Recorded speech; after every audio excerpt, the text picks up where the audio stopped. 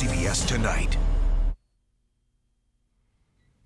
If Stanley Tookie Williams were just another vicious convict on death row trying to evade execution, or if he had been a vicious gang leader who now teaches school kids how to avoid becoming what he used to be, or if Williams had been nominated for a Nobel Peace Prize, not won one, just nominated for one, chances are it wouldn't have made a 60-minute story.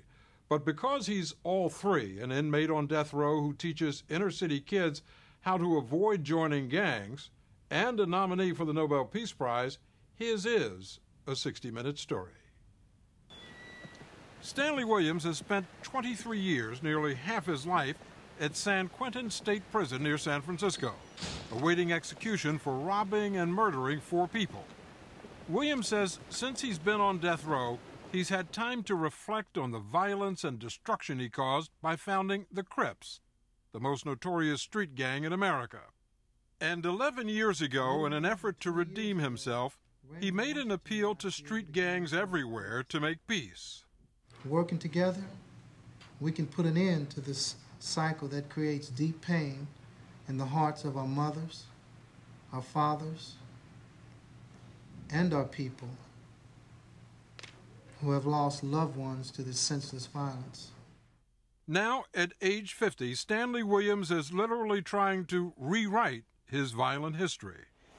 From his 9-by-4-foot prison cell, he has authored 9 books for school children that warn about the perils of gangs and violence, gangs and drugs, gangs and self-esteem, and about the harsh realities of life in prison. And from death row, Williams has been running a one-man multimedia campaign to promote his anti-gang message, which extends from the internet, where he has his own website, to a reverential made-for-TV movie about his life. I used to be the king of the Crips. Look at my kingdom now. And to radio stations across the country which are running a public service announcement featuring Stanley Williams. You don't want to be in a gang. I've turned my life around. You can too.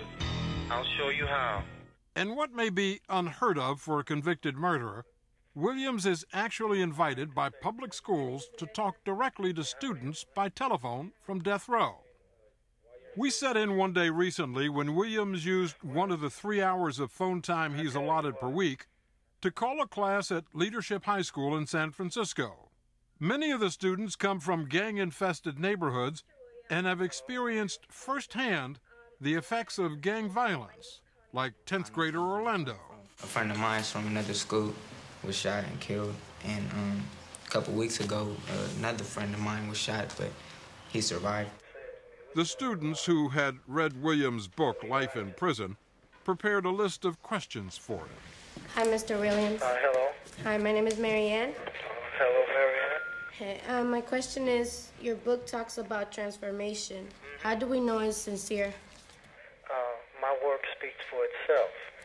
I'm not trying to convince anyone of my transformation. I know I have changed. God knows I have changed. And the individuals who are listening to my voice should be able to detect that I've actually made a transformation. What caused you to change? It took years and years for me to experience a change. I started off reading a lot. It opened up a new world for me, and in time I developed a conscience, and I was no longer filled with self-hate. So my question is, are you afraid of dying or death? Why or why not? Hey, that's a nice question. I like that. Pretty profound. Well, honestly, I don't want to die, but death is a constant reminder here. It's something that I live with and I can't dwell upon all the time because I have to do what I can in order to write these books. The students told us that what Stanley Williams has to say is having an impact on them at a critical time in their lives when the pressure can be strong to join a gang. He really sincerely made a change and is trying to help us, and I think that I commend him for that. I know for sure it makes me want to stay out of San Quentin. What did he say that makes you want to stay out of San Quentin? Well, just describing everyday things. The violence, having to look over your shoulder, you don't want to so you don't get stabbed. Everything. Prison is just not a place you want to be. Some people say that he's not sincere, that this is a ploy to get off of death row or to get out of prison. How would you respond to that? I think some of those people are simple-minded because they think that people can't really change. But what he has done is turned his whole life around, and you can see that he's sincere because all the books he's written, the trouble he's going through to try to turn people the other way that are going down the path he did. It is Stanley Williams' work with these children and thousands of others who've read his books that prompted a member of the Swiss parliament to nominate him for a Nobel Peace Prize 4 years ago, placing him in the company of people like Dr. Martin Luther King Jr., the Dalai Lama, and Mother Teresa. Williams was nominated again this year by California professor of philosophy, Philip Gasper. Here is somebody with so few resources, but through strength of personality and perseverance, he has managed to have this enormous impact. I think he's an incredible role model. But, you know, this is a man who has been convicted of 4 murders. There's no question about the founding of the Crips, the violence and life of mayhem that he led. I don't understand how you then nominate someone like that for the Nobel Peace Prize. Well, there's no question that he has had, you know, a violent past. But, you know, the same is true of some other people that have won the Nobel Peace Prize as well. Henry Kissinger was awarded it in 1973, and, you know, many people would claim that he's a war criminal. F.W. de Klerk got it with the end of apartheid. He'd supervised that system of racism and oppression. But the Nobel Peace Prize isn't awarded for what your past is like. You don't have to have an unblemished past. It's awarded on the basis of, have you made a contribution towards peace? And that, I think, is what is true of Stanley Williams. Not according to Vernell Crittenden, a San Quentin prison official who's been monitoring Stanley Williams for 23 years, ever since he arrived on death row.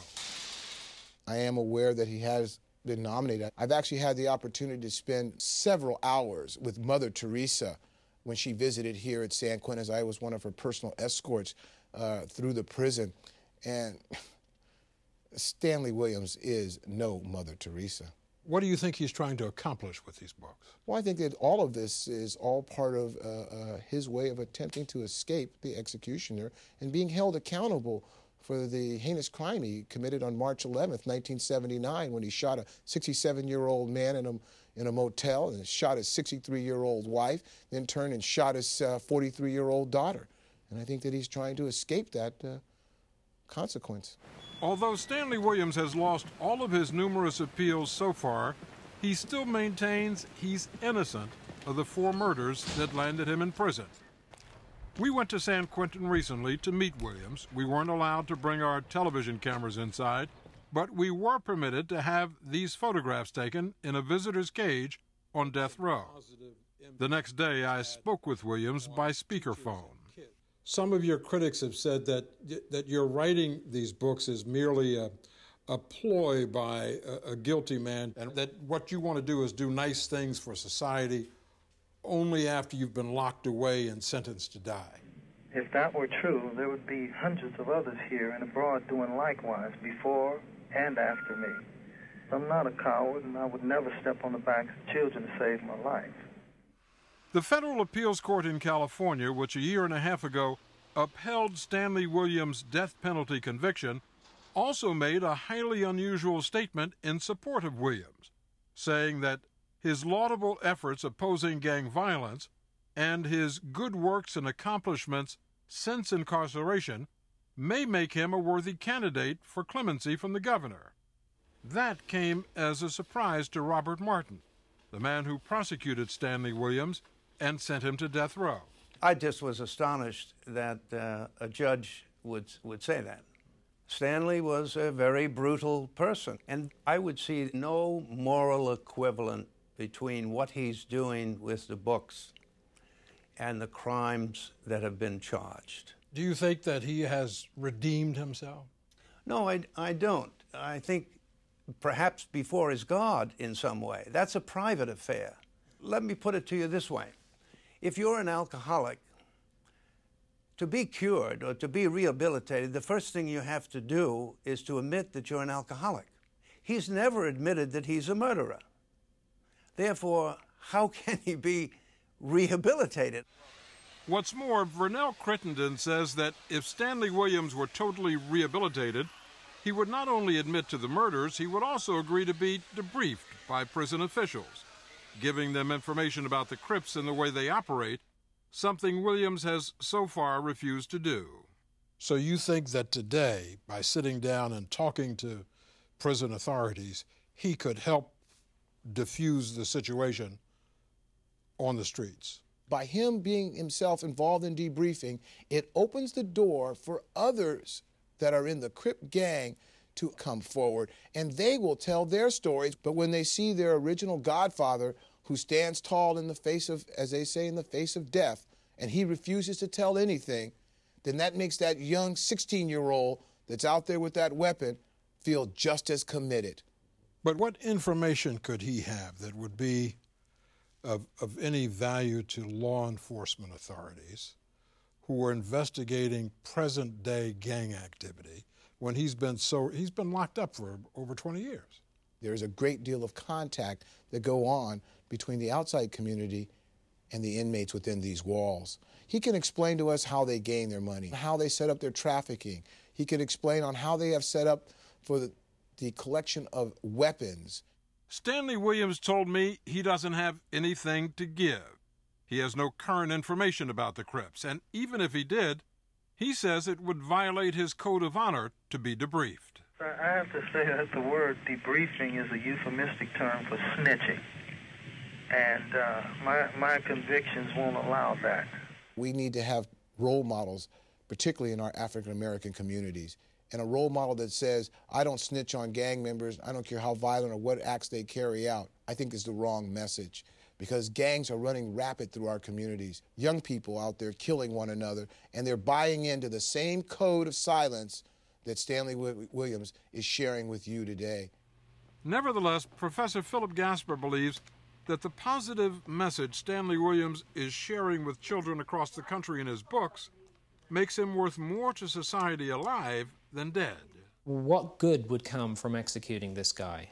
Here's somebody who is saying to kids, I can show you that there's a different way, somebody who they will listen to. If Stan is dead, then there aren't very many other people who can have that same kind of impact and influence on kids' lives. Stanley, how do you convince people that you are worthy? The reality is that people would look at you and remember the way you were and say, this guy was convicted, he's lost his appeals, he's on death row, he got what he deserved. Yes, well, I can see where they would say something like that. I mean, I'm just trying to remain optimistic and continue to do the things that I do. I don't have the power to stop these people from executing me. I wish I did, but I don't. If Stanley Williams loses his remaining legal appeals, he is expected to ask California Governor Arnold Schwarzenegger for clemency, which could commute his sentence to life in prison. If the governor denies his request, Williams could be executed within a year.